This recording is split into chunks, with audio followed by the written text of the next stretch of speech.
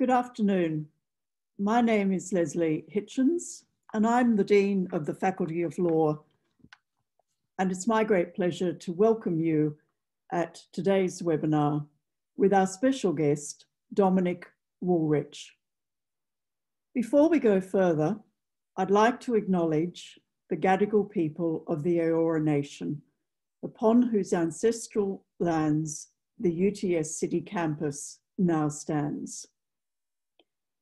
I would also like to pay respect to the elders, both past and present, acknowledging them as the traditional custodians of knowledge for this land. Today's webinar is brought to you as part of a webinar series, UTS Aluminated, and it celebrates the achievement of successful alumni like Dominic, who've been recognised as the 2020 UTS Alumni Award recipients. So welcome to all of you who are joining us today. And before we begin, there's a few things that I'd just like to run through with you. This webinar is being recorded. The format for today is a 30-minute discussion with Dominic, and then we'll use the remaining time for questions and discussion from the audience. We welcome your questions during today's presentation, so please type them into the Q&A box in your Zoom control panel. Thank you to those of you who've already submitted questions when registering, and we'll endeavour to get to as many questions as possible. Now, to the reason that we're all here today, let me introduce and tell you a little bit about Dominic. Dominic is a graduate of UTS, both in the Law Faculty and the Faculty of Business. He holds a Bachelor of Business and a Juris Doctor at UTS. He undertook a clerkship at Minter Ellison Lawyers. He interned at the International Court of Justice, and he worked as a lawyer in criminal matters at the Public Interest Advocacy Centre. He also, bringing in, I guess, his business expertise, he also founded an on-demand training group, training workers across well-known rideshare platforms in over 15 cities. His appetite for combining entrepreneurship and the law didn't stop there. Dominic went on to help establish the Startup Law Path, and it's now Australia's largest and fastest growing online legal platform, and recognised as one of the top 10 legal startups in Australia and the top 50 in the world. So LawPath has really reshaped the legal profession. It's enabled legal practitioners to participate in the gig economy, and it's helped over 130,000 Australian businesses access legal services at a fraction of the time, cost, and complexity of traditional ways of lawyering.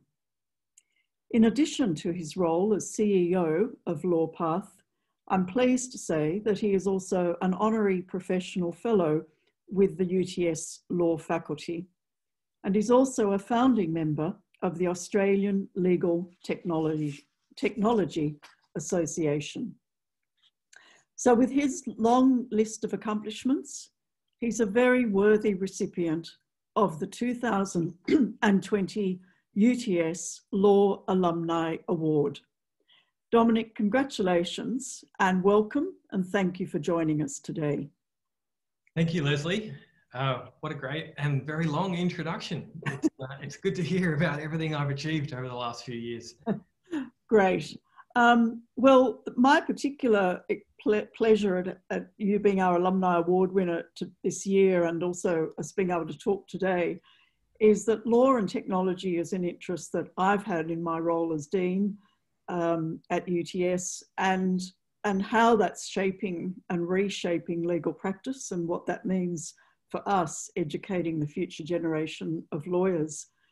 And so to start off, I mean, you've obviously, as I've just been reading out, Dominic, have really, been involved for quite some time in this area.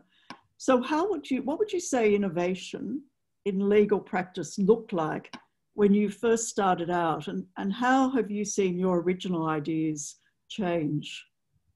Yeah, so I mean, I graduated in 2011, so it actually wasn't that long ago No. that I finished university. However, legal tech or legal innovation has gone through this huge shift over the last 5 years.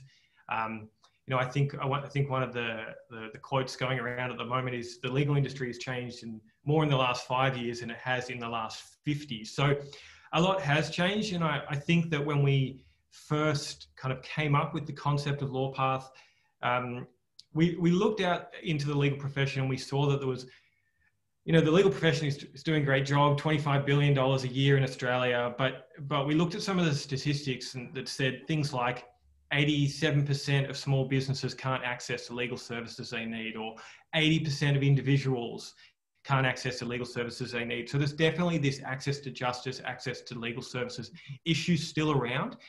And we looked and we said, how can we change that? And I think the big kind of aha moment at that time was that the technology was starting to catch up, and the legal industry was starting to accept and say, we need to go through this shift as well. I think the legal industry is probably the last professional services industry to be touched by technology. We saw the accountants go through it about 10 years ago. We saw software such as Xero and Reckon and QuickBooks come through and totally change the accounting industry. And I think it's legal's time now. So I do have a bit of a confession to make. When we first started the company, the idea was to replace lawyers, and a lot of lawyers really hate to hear that. The good news is that as we've kind of gone through this journey, we've realized that that's not the goal anymore. You'll never replace lawyers. They're such an important part of the legal industry. However, I think we will really change the way that lawyers work and the way that clients engage with the law. So, when we first started, we had a couple of ideas. I think the first one was, how do we bring the cost down and how do we bring the access up? And so in terms of cost, that was a pretty easy one. It was, how do we use more software and more technology to essentially bring down the hours that lawyers needed to spend on matters, which therefore would bring down the cost. The other one was about access, and that was, how do we take law online, and how do we make it accessible from any device at any time? Especially small businesses, which is where LawPath plays. They expect to do their accounting online, their banking online, their insurance online. Why shouldn't they also have their legal services online as well? So we took those two concepts, and since then it's really been iterations. So what LawPath is today is, as you mentioned in your very kind introduction, is Australia's largest online platform for small businesses and individuals. It's really a one-stop shop where they can come and access legal tools or software to help them perform legal tasks, or if they can't do it themselves, it helps them connect in with a lawyer. So we really looked at kind of three main areas. The first was document automation. Document automation has changed so much in the last 5 years, and a lot of lawyers, they didn't go to uni to draft documents. They went to uni to advise clients, to sit in meeting rooms with clients and actually solve problems, not sit in a dark room and draft boring legal documents. So technology is a perfect area that you can focus on legal documentation. And so we partnered with LexisNexis, who I'm sure everyone's pretty across, and we took some of their software and some of their precedents, and we built a document automation system for small businesses that everyone could understand. And really that's kind of iterated now to a point where it's got not just document automation, but the ability to collaborate with lawyers, with other people in your business. You can add on e-signature, which has become a really, really booming area, especially since COVID. And kind of an end-to-end matter management system, which is very popular in legal today. The other two areas that have kind of gone through a large shift is this idea of connecting a client to a lawyer. So traditionally, if you're going to find a lawyer, especially in the small business or mid-law space, you would probably ask a friend, or you'd ask a colleague, or you'd go up to your local high street and you'd look for the sign that says lawyer. And that's a really, really bad way of finding a lawyer. So, you know, if you take that process online, if you take that process to kind of almost like a marketplace where lawyers can bid and compete for your work, it means you're getting the best deal. And just to kind of finish that circle, so document automation, the ability to connect with a lawyer, and the last one was this ability to start a business. Starting a business in Australia was really complicated. You had to go to lots of different government agencies and you'd had to do things at certain times and set up your tax. And so we thought, how can we put that kind of all together in one seamless process? So, you know, we took those 3 ideas and put them into one platform. And, you know, it became this one-stop shop for your legals online. And the last 4 or 5 years has just been around iterating on that and making it better and adding in new features, to the point now, as you mentioned, you know, we're up to 150,000 users now. They're coming to us, you know, on a weekly basis, on a monthly basis, sometimes only once a year, to solve those little legal issues or legal problems that they traditionally just wouldn't get solved. That's great. And, you know, I think what's so interesting is when you said when you started off and you confessed, you thought you'd replace lawyers. But actually, I do think the interesting thing about technology is that it's actually really making us have to think. You know, at first there was this, well, we can get rid of lawyers, or, you know, why do we need all these lawyers, etc.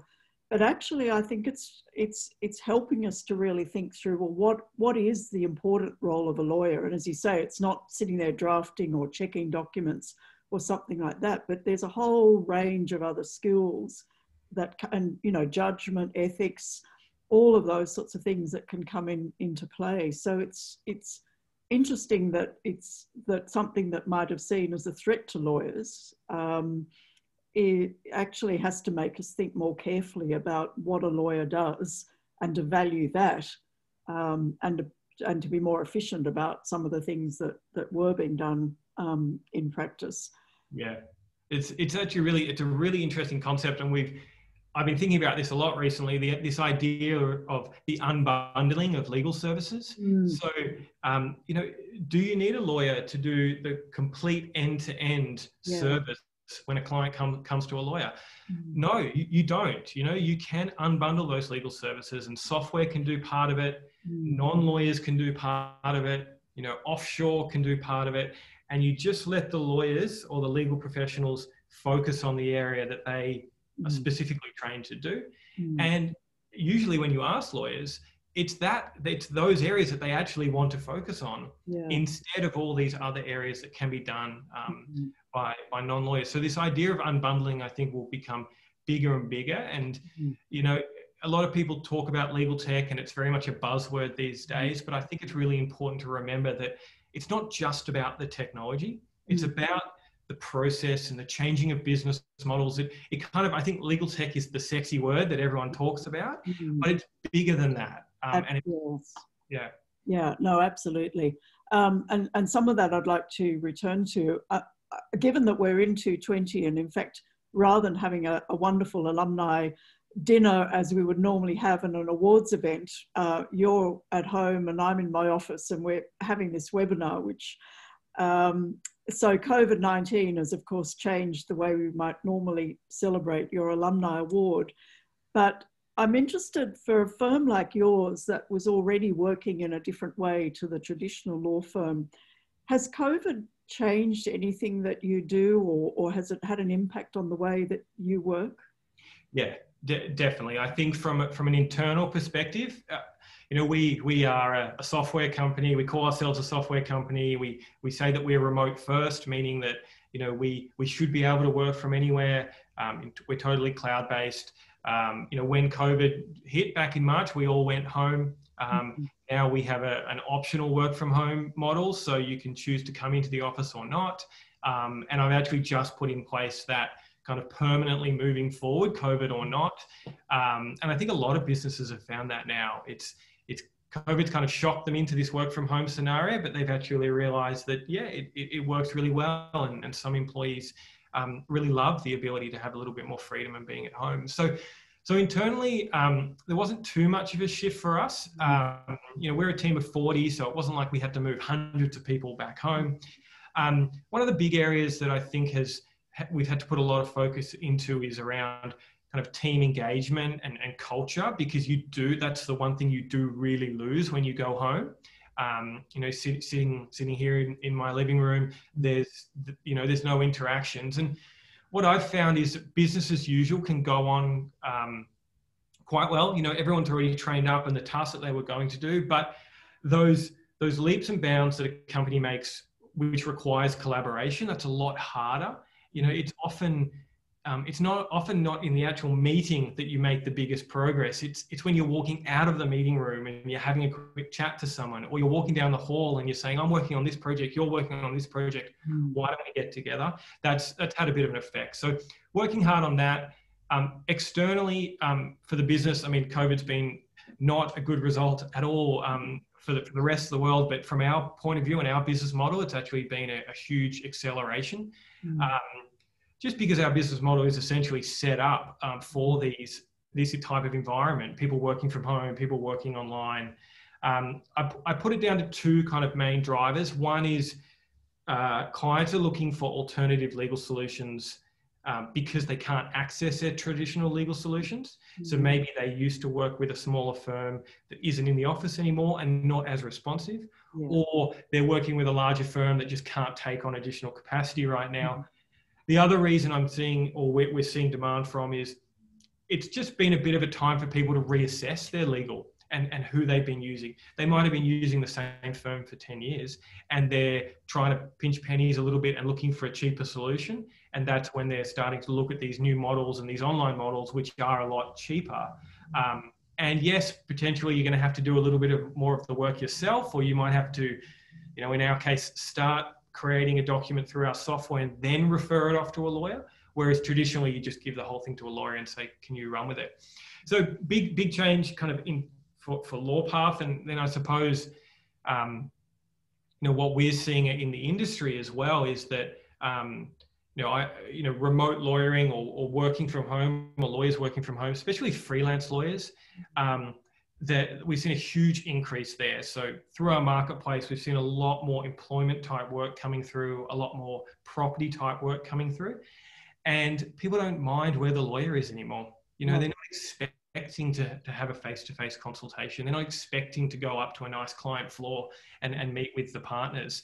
They're expecting a Zoom call, just like we're on today. And so that's changed. And so what we've seen there is that clients are working with lawyers all over Australia. You know, and that's what I love to see. I love it when a client in Sydney is working with a lawyer in Byron Bay, or a client in Brisbane is working with a lawyer in Perth, because traditionally those lawyers wouldn't have access to those type of clients. But because we're all online now, and because this is just a status quo, it works fine. Yeah, that's great. And I suppose when COVID started, we all thought it was just going to be for a few months or so.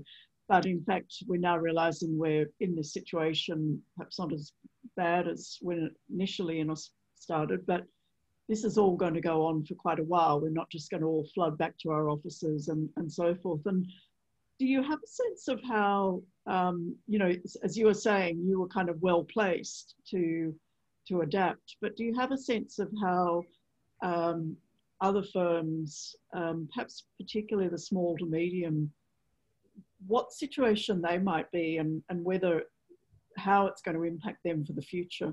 Yeah. I mean, I think when it first started, we definitely saw a lot of the smaller firms struggling. And, you know, there's been a lot of software to run your practice online for a long time. And this has just accelerated the need for that. So especially around practice management systems and things like that. If you didn't have one before COVID, you 100% have one now, because you need those tools. I think what we've seen a lot from our marketplace firms, so these are the small firms that work through our platform, is that it's not specifically legal tools that they've been inquiring about. It's just general business tools. So, you know, the easy one to go to is Zoom, which we're on right now. You know, firms that didn't have any kind of video software set up, you know, instantly day one had video software set up.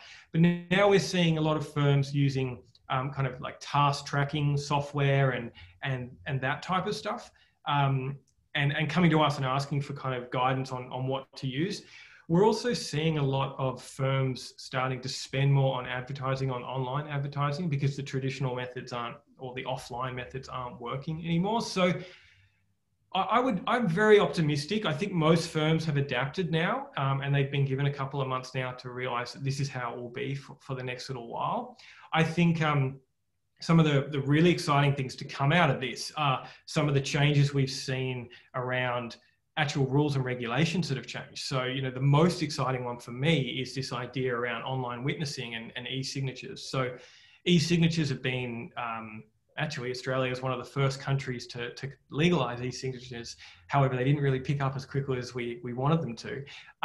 That being said, e-signatures now is booming. You know, I would, most of the documents going through LawPath, whether it's using LawPath's e-sign, which is our own e-sign feature, or an external one, are being done electronically. The big one for me, though, was online witnessing. So when Corona first hit, we had a lot of clients coming to us and making wills. And what we were finding is that they couldn't get these wills witnessed. So they were creating the will, they were having a lawyer review the will, but they were stuck at home and they needed 2 witnesses. So luckily, as you may be aware, all the state law societies and essentially changed the rules to allow for video witnessing, which now allows you to witness a will, witness a deed, witness a stat dec online, which has been a real game changer for those type of services. And they've just last week extended that now until halfway through March 2021. And I would make a prediction that says potentially it could be a permanent change. Yes, yeah. And so interesting how, as COVID in so many ways has shown us, if there's a need, an emergency, we can switch so quickly. And then you start to think, well, why don't we do this all the time like this and so forth? Exactly right. I think, yeah, this is the perfect, there were all these fears around, you know, can we do online witnessing? Do we know who's doing the actual witnessing? And COVID's forced us to do it. And now we've seen that it's actually a fantastic solution. I was actually really impressed with the way that most of the states implemented it, because they didn't go as far as saying you can witness by electronic signature, which I think was a step too far. They've said you still need to do a physical signature on paper, but you can do it via video. And so, yeah, I think that's really important. You know, there's a reason that these regulations and rules take so long to get through. They need to be tried and tested. And so knee-jerk decisions when COVID hit were not a good idea. So they went halfway, which solved the problem. And I think that's a really good place. And now we can keep advocating for the final solution, which I believe will be totally online, but there's a lot of checks and balances that we need to meet before we get there. Yeah. And so given the way, as you're suggesting, a number of firms are beginning to adapt and so forth, does that pose a competitive threat to you, to LawPath post? The more the merrier. You know, I think I kind of look at this as like competition or collaboration. I'm very much still in the collaboration stage. The reason being is that, you know, legal tech is still a small percentage of legal. You know, 2% of global legal spend is legal technology. So we're starting from a really small base. That being said, you know, legal technology investment went up just over 700% last year. So it's definitely a very fast growing area of the law. However, it's still a really low baseline. So no, in terms of competition, I think the more people, the more firms, the more lawyers that are embracing technology, moving online is better for everyone. And, you know, I definitely think there's been a shift over the last probably 24 to 36 months around this idea, is technology coming to take my job, or is technology coming to help me do my job? And it really depends how you look at it. But luckily, and I think definitely for the better, most lawyers are saying technology and process change and changing business models is here, not to change, not to take my job away from me, but just to make it better. Yeah, yes, absolutely. And you're right in a sense when you know, it is a reminder when you think that LawPath has only been going 5 years, and really that does mark this period of technology, and it felt very new at that point, and we weren't quite sure what it looked like, but we are gradually getting the sense that it is, as you say, it's not something about taking a job, but about how we support it and so forth. And And I suppose on that, I mean, obviously you've been an innovator. LawPath is an innovative way of delivering legal services, and particularly around access.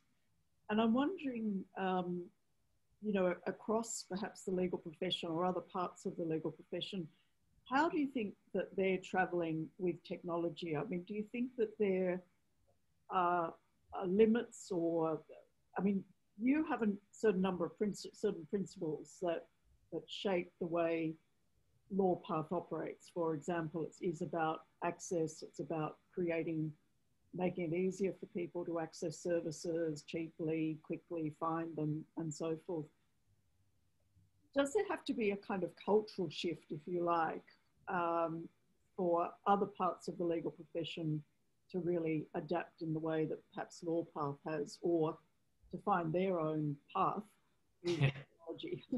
Yeah, so it's a really good question, because I think sometimes I feel like I'm stuck in my own little legal technology bubble where, you know, we are on the cutting edge, and, you know, because that's the business model, and you forget that there are 74,000 other lawyers out there in Australia that potentially aren't using as much software as us. That being said, I definitely think the legal profession has come a long way, especially small law. You know, there's a lot of solo practitioners out there, but they've actually been forced to use technology because they don't have the support of a large firm. You know, there's definitely this idea recently over the last few years of lawyers moving away from large firms and starting their own boutique practices. And one of the reasons that they can do that is that there are all these fantastic tools that a boutique or even a one or two principal law firm can use. You know, they don't need a full-time accountant anymore. They can pay $50 subscription and have a $0 subscription. They don't need a library or a librarian. They can sign up to a LexisNexis subscription and have everything there to access. So I think definitely the small law are using more and more software. I think also what we're seeing is that clients are now demanding that lawyers use this type of software. The pressure is coming from the client side. And, you know, I definitely think that the legal profession on a whole has, for a very, very long time, held this, well, this is the way that we practice law. And of course, we're not going to use electronic signature. You're coming to our office to wet sign these documents, and we're going to charge you hourly. But now clients are turning around and saying, well, no, like that's not the kind of service I get in other professional industries. And the lawyer I used last year didn't do that. And so I would like to do it on Zoom, and I would like to e-sign these documents. And we're not just seeing that at the lower end of the profession. We're seeing that all the way through up into the high end where, you know, especially around billing practices, going a little outside of technology here, but, you know, fixed fee billing or stage billing, you know, hourly billing is, you know, getting lower and lower and lower at every level. You know, what I kind of call it the final frontier, which is litigation. So that's kind of my benchmark. If litigation is, or barristers are using software and technology, then I think the legal profession is doing a really good job. And you know, we're seeing software like eBrief out of Victoria, where barristers can essentially kind of move briefs around electronically online. So I, again, am pretty optimistic that the profession as a whole has responded really well. The Law Society is also really pushing this. You may be aware of, you know, the FLIP conference that the New South Wales Law Society runs each year, which is all about technology in the industry. And that makes a huge difference, because when the regulators are the ones pushing the use of this type of software, because that's often been the reason that the lawyers don't like touching certain areas, is that they feel like, well, you know, it hasn't been tried and tested. We're a very risk-averse bunch. And so we don't like to do things that are outside of our comfort zone. But when the regulators and the industry bodies are saying, hey, no, you can do this, that helps a lot. So I think we're responding well. It's probably to quickly circle back to your original question. Yeah, but also I think one of the really interesting things with COVID has been the way in which it forced courts to have to change. And it'll be so interesting to see how that works, because, you know, it's very difficult to imagine, you know, pre-COVID that courts would suddenly all go online and so forth. And it's obviously not always been easy. It's been a challenge. But all of that is really interesting, I think, as well, in terms of issues, again, around access to justice and access to legal services generally. So, you know, a lot of things really, I think we really have to make sure that as we come out of this, we reflect on what this does mean and how we can do things differently and smarter and so forth, and what we've really learned from this. Yeah, I mean, online dispute resolution and mediation, I think, is going to be a huge area. You know, if someone was to say to me, what's going to happen in legal tech in the next 5 years, which may have already been a question you were about to ask me, online dispute resolution, I think, is the #1 area. You know, you look at, you look over in the US and a company like Modria, which is eBay and PayPal's dispute resolution software, they settle 60 million disputes a year online. You know, no court comes close to that, right? So I think that what we'll see is that area really increase. Now, look, I'm not saying that suddenly the top end, the barristers and things need to look out. That's not going to happen. What we'll see happen is, like all industries, we see the disruption start at the bottom. It comes in and it hits the areas that aren't serviced by the profession at the moment. You know, for example, an eBay dispute. You know, I'm guessing no lawyer's going to want to get involved in that for a $600 dispute. It's not even worth opening a file. But that being said, the consumer still needs a solution there. And the solution has been for someone from outside the industry to come in and solve that problem, being eBay in this case. So what we'll see is these models come in from the bottom and slowly rise up and come through the profession up the rungs. So, you know, LawPath is quite a good example of that. You know, LawPath is not here to compete with mid-tiers and top tiers. That's not what we're here to do. We do provide commercial legal services, but, you know, I like to say we service what I call tiny law, which is underneath small law. And it's all those people out there in Australia that but for a service like LawPath, just wouldn't have engaged a lawyer. They just wouldn't have put any kind of protection in place. But what that's meant is that, you know, we service tiny law, we encroach in small law. It means that lawyers that are maybe running boutique practices are either forced to commoditize or specialize. They can't be stuck in the middle. So they commoditize by using more software and providing more commoditized, like fixed price legal services like LawPath, or they specialize and move up the food chain a little bit. And when I say food chain, I don't mean it's better to be at the bottom or the top. I'm just kind of saying they move up and then they put pressure on the top tiers to provide, you know, better and cheaper services. So a question that really interests me as a law dean is, and when law students come into law school, I think they're often thinking they're still quite conservative about what a lawyer does and so forth. And of course, we try and, you know, take them through and change their perception about that. And we do have quite an emphasis through our legal futures and technology major on innovation and technology.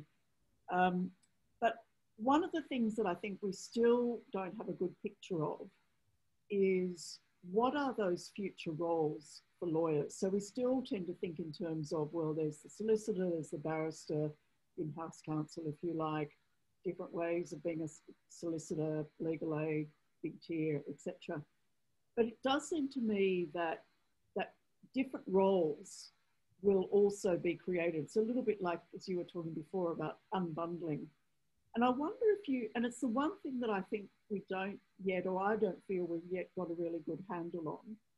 And I wonder if you've got a sense in that sort of thinking forward, what might be the future types of roles that lawyers might be able to, might have? Yeah, it's a really good question. And you know, so we run 2 internship programs at LawPath, and it comes up every time coming through the internship program, which is, you know, what will my job look like in 5 years' time? I think there's also a lot of doom and gloom out there. You read the legal publications that says there's too many law students, there's too many lawyers, software's coming to eat our lunch. It couldn't be a more exciting time to be a law student than right now. But you have to look at it through a bit of a different lens. And when I say that, you have to think a little bit outside the box. So, you know, I did the traditional path. I finished law school and I went and did a clerkship at Minter Ellison, and I wouldn't swap that for anything. That was fantastic. But the grim reality is that there's only about 300 of those clerkships available.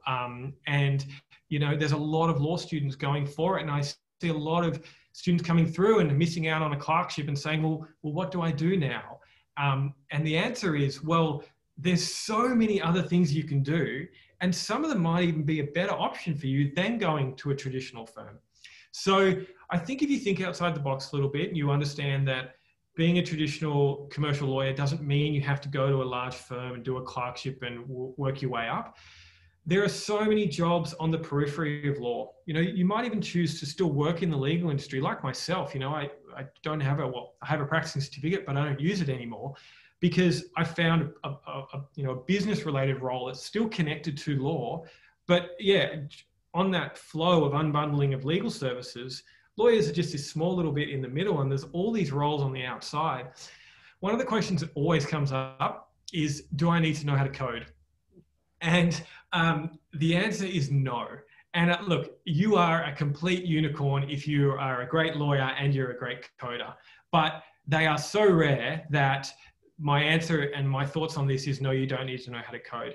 When I'm hiring, we have 15 or so software developers at LawPath. When I'm hiring, I'm not looking for the one that is a good lawyer and a good coder, because if they're a good lawyer and a good coder, well, they can't be good at both things. I want to hire really good software developers to come and work in my legal business, and I want to hire really good lawyers to come and work in my legal business. So this idea that you have to learn how to code, if you're doing a combined degree of computing and law, keep doing it. I'm not telling you to stop, but I think for all the lawyers out there who don't know that much about technology and are told, oh, well, you need to know how to code if you want to work for a legal tech company, the answer is no. What you do need to know is just a basic level of understanding on how to speak to developers, on how to speak to non-lawyers. A lot of the work that's done in these companies like ours and similar are building legal products, and that involves legal knowledge and then being able to get that legal knowledge into some kind of product or software that a software developer can build. So I think the roles that will kind of come out over the next 5 years, I have this idea that they'll be called legal analysts. And what a legal analyst will do is they will be able to use all of the software that's made available to them and then present the results from that software to a client. So, big data and analytics is becoming a bigger part of the legal industry. And there's a lot of lawyers out there that don't know how to use that software. And so, for example, we're starting to see e-discovery, relativity specialists. So people that just focus on the software of relativity, and they can charge as much as a lawyer would, but they are specialized in using that software and then being able to take that and either explain it to a lawyer or a client. So it's a little bit of a long-winded answer, but I'm a little bit passionate about this one. I think one, you've got to think outside the box a little bit if you're a law student around what you can do after law school. Two, you don't have to be an amazing coder if you want to work in legal technology. You just have to understand a little bit about software, and you can do that by working with online courses, or you can go and do some study at night time. And then the big one and the third one is, you don't have to be a lawyer in the traditional sense of a lawyer. There's a lot of opportunities coming up in the profession. And you may not be called a solicitor, and you may not want to be called a solicitor. You might prefer to be called a legal technology analyst, or a legal engineer, or I think techno-legals is another one that gets thrown around. So there's so many opportunities out there. I think it's really a good time to be coming into the profession. That's great, Dominic. And I just, I think I agree with you entirely. It's an exciting area, but you've got to create those opportunities for yourself as well. And I think those sort of future roles, instead of everybody fitting into a traditional kind of model of what is a lawyer and having to do all those things. So I think there's just huge opportunities around that. We need to allow time for questions, but I'm just going to finish off by asking you, LawPath's been at the forefront. Technology, as you say, is taking hold. We're getting more positive. So where is LawPath going to go? How do you see LawPath developing, and how will technology play a role in that? Yeah, well, we've got big plans. We estimate about 1.5% of Australians have used LawPath so far. My North Star is to get that to 10%. I want to be the go-to legal platform when you have a legal problem here in Australia, and then up into Asia. That's the big plan for us. In terms of what's going to happen to the product or the services, I think technology will have a huge part to play. I don't think we can do a talk like this without mentioning the word AI. Obviously it's going, we use it in our business. I don't think it's as widely spread as maybe people think, in terms of, how do I say this nicely? I think there's a lot of smoke and mirrors around the use of the word AI in legal right now. I don't think it's not going to be used in legal. I just think it's early stages. So, for us, one of the things we're looking at is machine learning. So we've plugged in what's called Amazon Personalize, which is Amazon's machine learning API into our LawPath platform. And essentially what that does is it looks at all the data that's already been anonymized, obviously, and put on the LawPath platform. And looks at those users, and then when a new user comes through or client comes through our platform, it can match up all the actions taken by past clients and then suggest the next actions for that client. So right there, what you're doing is almost replicating what would happen if a client went into a lawyer and said, I've just started a business. What do I need to do for the next year to get my business to become successful? The lawyer is going to give them a laundry list of different things. Get your employment agreements in place, get your trademark in place. What we're trying to do is use that machine learning to then allow software to do that. And so I suppose in a little bit of a way, we said that software is not going to replace lawyers. I think in that case, software will replace a small part of what a lawyer does. That being said, I'm sure a lawyer doesn't want to sit there providing that advice every day. They would much prefer to do the more complex work when there's actually a real need. Big one for me over the next little while, and I think law in general, or legal tech in general, is I always, when I'm building something with the team at LawPath, I'm always thinking, how can we make law proactive? So law has always been reactive. When something goes wrong or you need something done, the last thing you do is you contact the lawyer. And the reason for that is, one, they're going to cost you money, or two, you don't really want to bring them in until the very end or when they're really needed. And often that leads to more and more money being spent. Is there a way that we could make law more proactive, bring the cost down, bring the access up? And just like a large corporate has their lawyer on retainer and they're paying them $50,000 a month to answer any questions that might come up, can we then use software and use a legal platform to provide that to everyone? So that's my goal for LawPath over the next little while. Next, probably 5 years in terms of legal tech in general. I think, you mentioned at the beginning the Australian Legal Tech Association. When we first created that association, we had about 10 members, I think. It's now up to 160 members. So there's all these new ideas coming through. Most of them are quite small businesses with big ideas. So I think we'll see all these new businesses coming through. As mentioned, I think online dispute resolution, massive area. I think big data and analytics, another huge area. And I think what we'll see is a continuing of this unbundling, and a firm or a lawyer's success will be all around how they respond to that unbundling. If they hold on and continue to practice in the traditional ways, under the traditional models, under the traditional billing cycles, I don't think they'll survive. They might survive for the next 10 years or 15 years, but in 50 years' time, things will have changed. And what we've seen at LawPath anyway is the lawyers that are adapting are the ones that are becoming more and more successful. Okay, great. So we've got some questions here. And perhaps if we look first of all, a question from Julian Brophy. And we've talked a bit about access to legal services today, but I think his question is around if a byproduct of LawPath has been to increase top legal services, where do you see that going in the future, and in particular, the increasing equitable access to law? Yeah.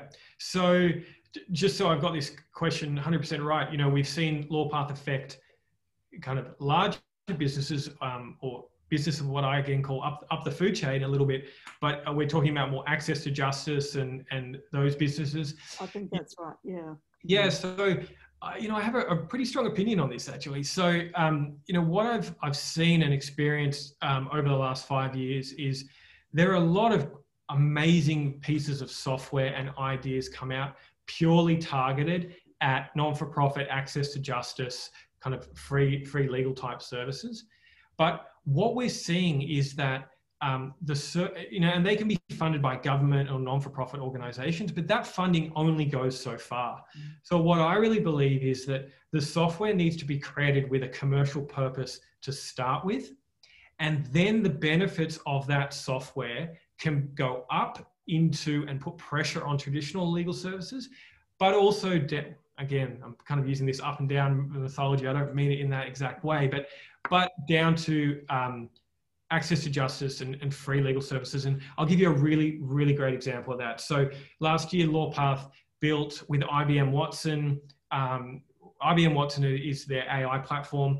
We built some software that that essentially could look at a conversation through a chatbot and then run that conversation against legislation and then provide some kind of outcome or intent off that legislation. So we were using it around tell us what your legal need is in terms of legal documentation, and we'll look at the legislation and tell you what kind of employment agreement or what you needed.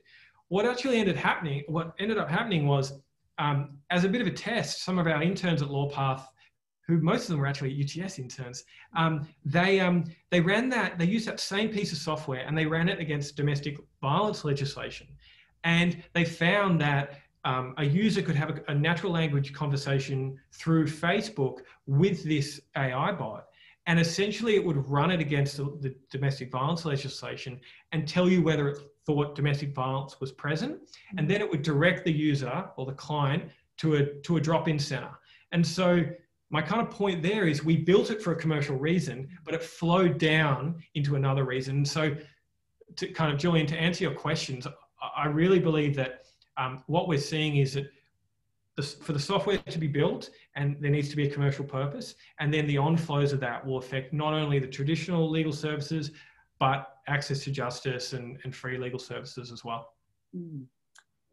That's great. And Paul Nolan has asked you, we've talked a little bit to some extent of this, but where I suppose does the bar fit in all of this, and in what capacity, or how are they going to fit into this sort of future environment? Yeah, so I will kind of confess I'm not an expert on this specific area. So Paul, forgive me if I say something incorrect. But what I'm seeing is, you know, I think the bar are very much playing the same or a similar role to the law societies and regulators, which is right now there's no software, there's limited software in Australia that's having a direct impact on the bar. I mean, obviously there's barristers using iPads and there's e-briefs and things like that, but there's no kind of major software. But we're definitely seeing kind of encouragement from the bar to use more software. And I think a perfect example of this is e-discovery, where, you know, firms are forced to use e-discovery software. That's a huge step forward. You know, instead of a room of paralegals going through documents for hundreds of hours, software like Relativity or Ringtail can be used to cut the costs. So I think those kind of actions will make a big difference, and actually starting to say no, saying to the profession, no, you know, this software has been approved, these processes have been approved. We encourage you now to use them, and we even now you must use them. Absolutely. I have to say, I think one of the lowest points of my legal career was spending weeks in a very huge warehouse somewhere in England, I forget, going through documents. It was not fun. Yeah, we've all been there, I think. Yeah, that's right. And another question, how long do you think it would take a new firm to accumulate enough client matters to help populate something like Amazon Personalized to achieve maximum use? Oh, good technical question. I love it. Yeah. The answer is not one you're going to like. I don't have a definitive number, but what we found with IBM Watson and with Amazon Personalized is 100 pieces of data will give you a result. So for example, I'm going to go pretty technical right here, but in terms of Amazon Personalized, essentially what it allows you to do is you put in your product catalog of what clauses and what products previous users have used. And then when a new user comes through the system, it looks at all the attributes, it matches them up with the previous clients, and it says, okay, we think you should use these documents, these clauses, and these products. And with 100 pieces of data, we got results, but they were bad results.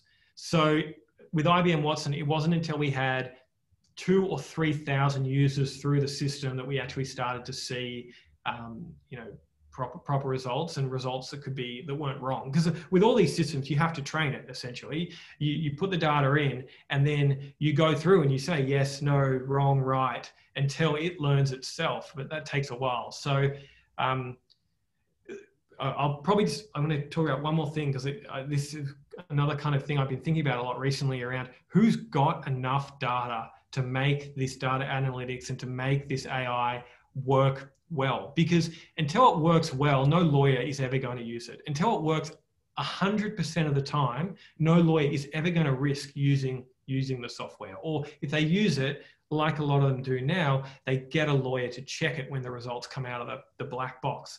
And for regulation reasons, you have to do that as well. So, I believe that it'll be the aggregators. And so, I look at companies like LexisNexis and Thomson Reuters.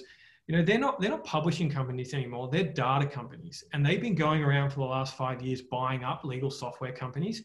And now they have a big enough user base and big enough pieces of software that they've got enough data to properly use these. And a really good example of that is something like Ravel or Lex Machina over in the US that was bought by LexisNexis. They've now got enough data to actually take those pieces of software to full capacity and make them right. So again, long-winded answer. Quick answer to the question is you can get some pretty good results pretty quickly, but they're not right. It takes a while to get them right. Yeah. And I think that also goes back to your point about it's not about lawyers needing to code, but lawyers need to understand what is happening in these processes so that and that's, in a sense, part of their role as lawyers is being able to bring that judgment to that sort of question as well. And then, where the machine learning is not sort of, working with the right data and so forth. Yeah. I know we've got to wrap up. I think that's a really important thing, especially for students to think about, using AI. We don't know how the AI got to that answer. Yeah. Therefore, can we as lawyers say the legal advice is correct? Probably a conversation for another time, because I know we're almost short. But and there's so much conversation that we could continue having around this. But it is, I think, really, really fascinating. And I think that's the interesting point about where we are at the moment. It's, as you say, it's only really been 5 years, it's starting, but I think we're getting a more nuanced understanding. It's not technology as the destroyer, it's not technology as the negative, or technology can do everything. It is that we have to understand, if we really want to work with it, we have to understand how it does work. And what we need to make it work, and what we need to do. So it's a really, interesting time in that sense, I think, for lawyers. But we must wrap up, otherwise they'll just cut us off, I think. But look, thank you so much. That was just such a rich discussion, and I'd just love to keep talking to you about that. And it's really interesting work, and it's great that what you do bring to it, I think, is such a really thoughtful approach, and it shows how embedded you are in the area, and I think how committed you are as well, because you're you are really thinking about, well, what does this mean for the future? What does it mean in how we can deliver good services?